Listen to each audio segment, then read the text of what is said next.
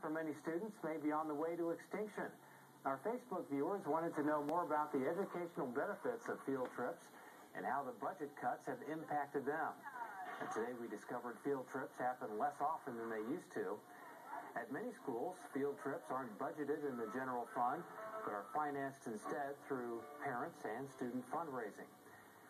Some work to preserve the trips for their students. They say the experience they get is crucial for a well-rounded education.